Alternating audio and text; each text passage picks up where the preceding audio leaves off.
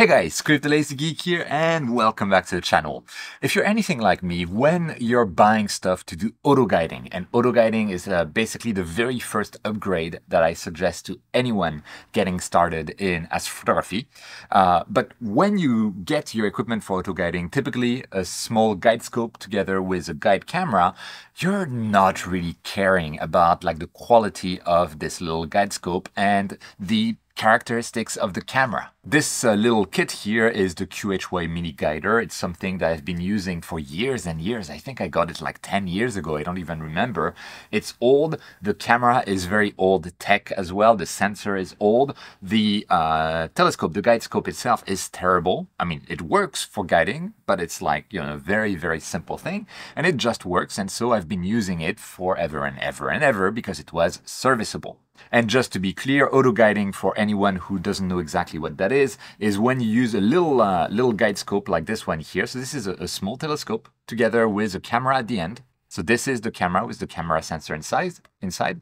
And what this does is it's mounted on your main telescope. Your main telescope is taking images of the night sky, and this takes an image every second, for instance, and it tracks the stars in there. And it reacts if it sees that the stars are drifting away from where they're supposed to be, because it means that you're tracking for your main imaging, something is going wrong. So this thing looks at the star, says like, hey, you're deviating, you should be going in this direction. And the main imaging rig, the mount that you use, will react to that and correct itself. So this is a very reactive type of feedback loop to the main imaging rig. And the only thing that you want to take care of when you're buying a guide scope and a guide camera is what we call the pixel scale. Basically, how much detail can your guide scope and camera resolve compared to the amount of detail that you're trying to capture with your main telescope and main camera. And this is because if this doesn't see enough details, it will not be able to be aware of very small movements of the stars that it's trying to track that would affect the main imaging rig. So then it becomes inefficient. So that's really the only consideration that I've ever had when buying a guide scope and a guide camera. But recently I've kind of changed my mind, and what made me change my mind is going to a system that we call an off-axis guider. So this is actually kind of a prototype of off-axis guider from Touptek. They're a camera maker, but they seem to be going more and more into astronomy, astrophotography. I haven't tested this yet, so this is not going to be the topic of the video. But what happens is you see you have a tiny little mirror at the top that will redirect light to the main camera. And because of that, you can insert that between your main telescope and your main camera. So you can get the light directly from your main telescope to a camera here placed at the top. When you're doing that, you're using the complete focal length of your main imaging telescope, which is typically much longer, and so it zooms in much more than those tiny guide scopes. What happens in this case is because you're zooming in much more, you have a much narrower field of view for your guide camera, and therefore there are fewer stars available in that narrower field of view for your guide camera to actually keep track of stars within that field of view, because if there are no stars, there's nothing to keep track of. And so with my off-axis guider, this is the camera that I've been using. This is a Touptek camera with a sensor called the IMX290 monochrome sensor. And it has 2.9 micrometer size pixels, and it has a small 1/2.8-inch sensor, and it was perfectly serviceable. I was getting really good guiding figures, meaning like the average deviation from my of my guide stars was around 0.7 arc seconds any given night, which overall is really good and serviceable. But I had some issues sometimes, that especially after something like the meridian flip. And I sometimes noticed that this guide camera was only able to pick a single star.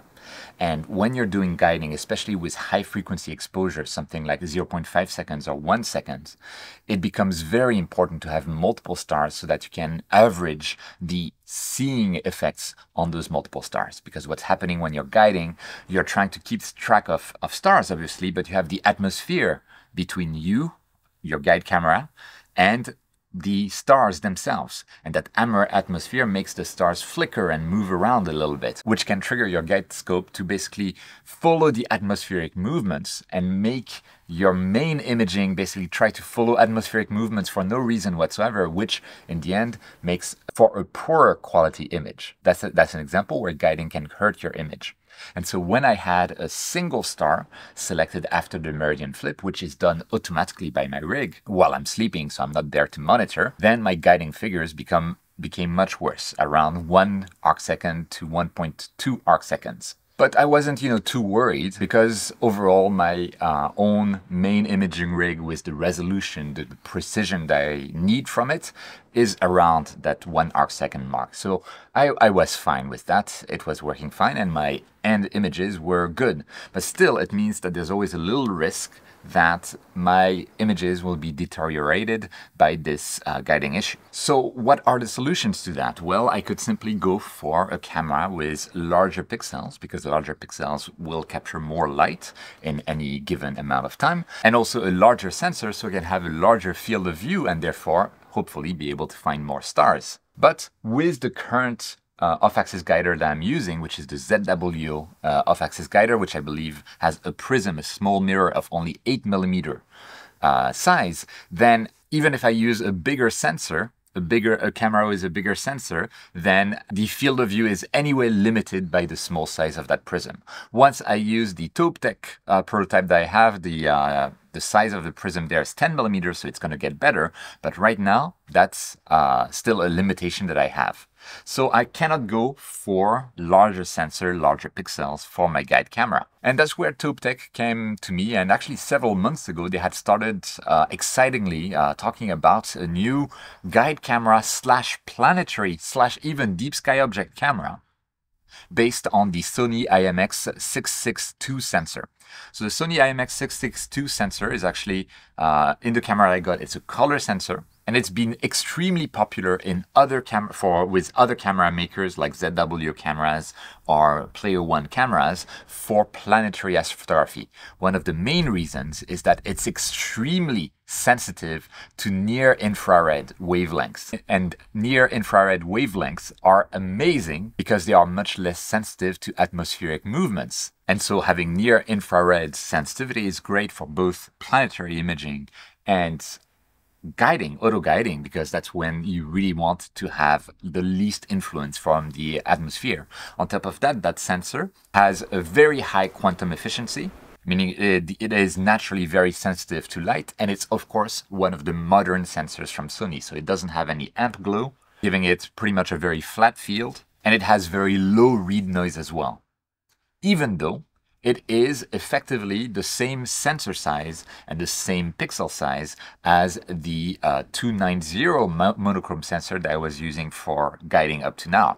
So honestly, when Touptek reached out to me with that camera in mind, which is the Touptek G3M662C, I'll put the links down in the description, I honestly didn't really understand why they were so excited, because I would be going from a 290 monochrome sensor to basically a sensor with the same size, same pixel size, but color, which normally is a disadvantage for guiding.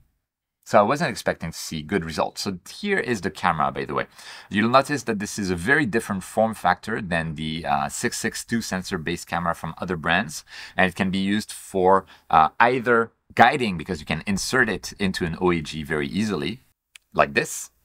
But it also has a proper USB 3 port at the back for USB 3 speeds, that with the full resolution of the sensor, I was able with RAW format at 8-bit get around 80-90 frames per second with my laptop.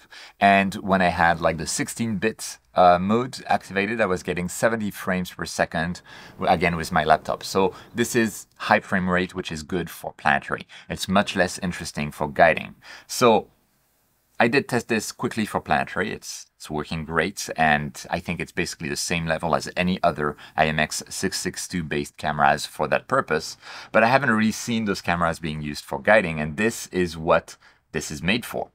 And I went from my average guiding of around 0.7 arcseconds to 0.4 or 0.5 arcseconds without any filter. Anytime I was checking the guiding on this camera, I was having multiple stars. And this is on the same target as the 290mm. I actually did a test where in the same night, I switched from one to the other.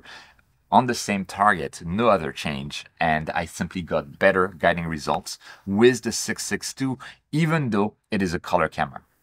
And so this is where I was really surprised to see that sensor technology, which we know matters for your main imaging camera, actually also matters for your guide camera. And I feel like the effect will be much less strong on something like a guide scope type of setup. But if you're using an OAG, I noticed that it makes quite a big difference. And I wish that this 662 sensor also came in a monochrome version, because I feel like we'd get even better results, although I kind of feel like it's very difficult to get better, especially since in Tokyo I have terrible seeing. I don't think it can be optimized more than that. So should you run out and buy this camera? Well, of course not. I mean, first, I don't even think it's available for sale right now. I'll have a link, but I couldn't see any buy now or whatever on that page. And if you have a guiding setup that works for you, then there's no need to change it whatsoever. It's just, I was not aware that the camera tech, the actual sensor, even for the same resolution, same sensor size, we could see such a difference between generations, despite this being color. So on the face of it, at a disadvantage compared to a monochrome sensor with the same pixel size and sensor size. And I know that this sensor has been very popular for planetary astrophotography, and I absolutely can see why. It's just I am absolutely floored to see it perform so well for guiding as well. So if you are having problem with guiding, maybe your camera is not detecting enough stars, you're using an OAG and you have trouble, and the current 662 cameras from like ZW or Player One are too big to fit onto your OAG, then this might be the correct answer. With its form factor, it's really adapted for OAGs. And because it has USB 3, it can be used for planetary as well, which makes it really 2 cameras in one, maybe even 3 cameras in one. I still want to test out how it can do for deep sky, especially on things like galaxies. It kind of reminds me of when I had to choose back when I was using an 8-inch Schmidt-Cassegrain telescope for imaging. I went with an off-axis guider from Celestron at the time, and I wanted to buy a camera with the 174 sensor, which was a large sensor with large pixels. And I was hesitating between ZW and QHY, which both had like this kind of form factor for the camera. But ZW was actually using a USB 2 type of speed, which means that it made that camera not suitable for planetary, whereas QHY was using USB 3, and that's why in the end I went with the QHY way, even though it was slightly more expensive. This is USB 3 as well, and so I'm really happy to see like a kind of a jack of all trades type of camera. Obviously, it's not going to be great for deep sky astrophotography, but for planetary and for guiding, seems to be excellent. So now, what do you think about using better cameras for auto guiding? Let me know your thoughts down in the comments. Do you think that the biggest difference was the infrared sensitivity or something else? I'm really curious, because I'm really surprised by how much better it is than my 290. I'm almost wondering whether the 290 camera I was using was defective, because it's really like night and day.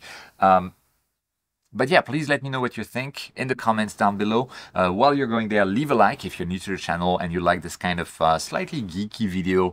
You can click subscribe, click that bell icon. And if you're truly wanting to support the channel even more, you can join my Patreon or join this channel as a member. You guys truly make this channel possible. With that, I hope you enjoyed the video. Don't forget whenever you can to look up at the stars, and I'll see you next time.